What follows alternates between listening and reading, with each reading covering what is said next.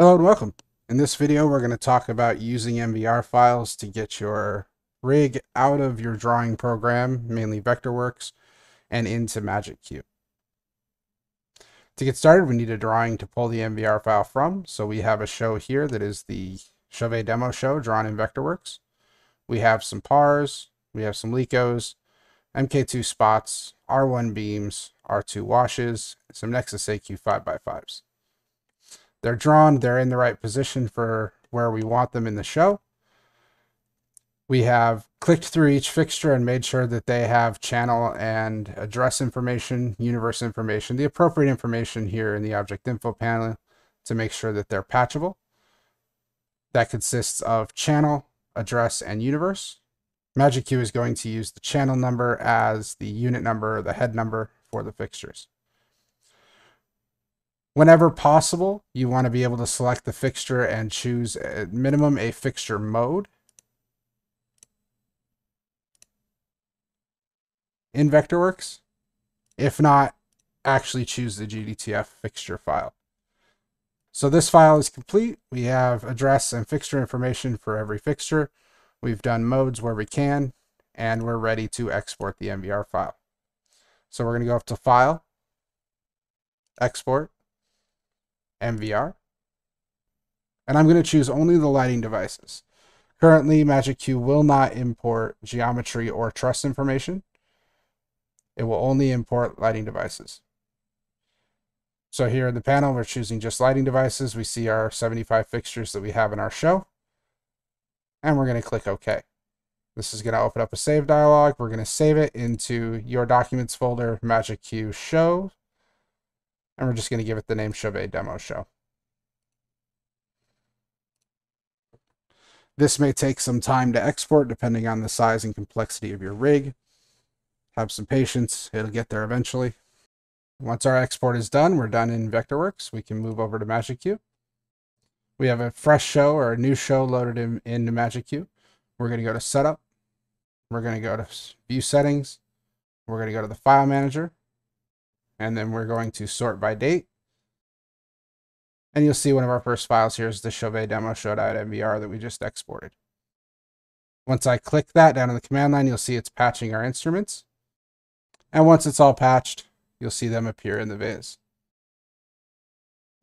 Now going back to what we mentioned earlier about the GDTF and the fixture modes within Vectorworks, because none of our fixtures had those GDTF files associated with them, what Vectorworks has done is it's created dummy GDTF files for those fixtures.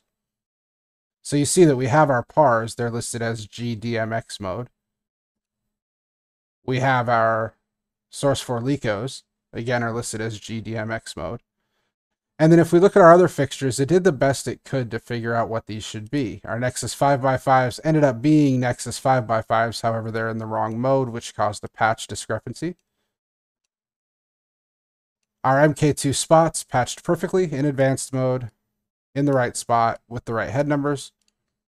The Rogue R2 washes patched with the correct address, however they're in the smaller mode.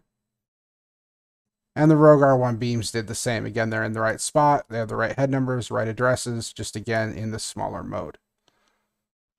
This will be common as the MVR file system evolves. Eventually, we hope to have it to where it will identify each fixture correctly every time. However, with the missing information of modes and the missing GDTF files for a lot of fixtures, you may run into these problems. These problems are not hard to fix. We can easily correct them by morphing the current fixtures into the correct fixture types and fixture modes. So we'll start with our pars. We can come up and choose dim/media, generic dimmer, select the whole column, and morph the head into a dimmer. We'll do the same thing over here for our licos because they're just dimmer channels. Again, we'll select the header, select the whole column, and morph those into dimmers as well. For our fixtures that have the wrong mode selected, it's easy enough to select that set of fixtures. We'll go choose head, we'll go to Chauvet, we'll find the Rogue R2 washes. Now you may see two versions of this because the MagicQ file system is going to create a file for that placeholder GDTF file. So if you choose one of these and there's no modes available, it's likely that you chose that. You see here it says GDMX mode. It also says it up here in the title bar. That's selecting the same placeholder GDTF file. So we'll go to choose head, chevet. We'll pick the correct one. These are meant to be in 22 channel mode. Again, we'll select the header and we'll simply morph the head. Now, if we look at our R2 washes, you'll see 22 channel mode. The addresses line up. They're all good. We'll do the same thing for our Rogue R1 beams. We'll choose head. We'll go to chevet. We'll go up to our Rogue R1 beams. Again, there's 2 of them because it created a fixture file for that placeholder GDTF file. We'll pick our fixtures. We'll put these in 19 channel mode. Again, we'll select the header and morph the fixture. Now, the Nexus AQ 5x5s did come in with the correct head numbers. However, they chose a larger mode than the other fixtures. We wanted these in 75 channel mode according to Vectorworks. That's what we put the DMX footprint as. MagicQ interpreted and found the correct fixture. However, they put it in 100 channel mode. Again, this is easily fixed by going to choose head, chevet. We will search for the Nexus AQ 5x5. And we will pick the 75 channel mode. Again, we'll select the header and we'll morph the fixtures into the correct mode. Now with the Nexus 5x5s, you'll see that we have some fixtures unpatched. You can manually repatch these, or in this case, it's easy enough to just select them all and set the first start address and let it patch them straight through.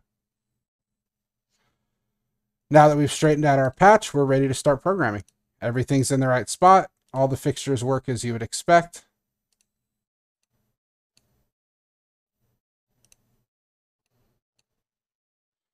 And we can start programming our show. Hope you found this useful. Check back for updates on GDTF and MVR files as that technology and those file formats mature. We will be implementing more of the planned capability for MVR and GDTF as those files and that system matures and it gets more support from the industry.